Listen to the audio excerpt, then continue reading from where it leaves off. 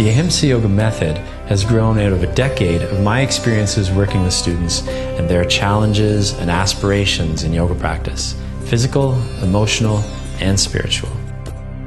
From those experiences has arisen an understanding that each individual's needs and truths, your needs and truths, must be recognized and honored to find a safe and effective path for a fulfilling yoga practice. And that's what this video, The Practice of Empowerment, is all about.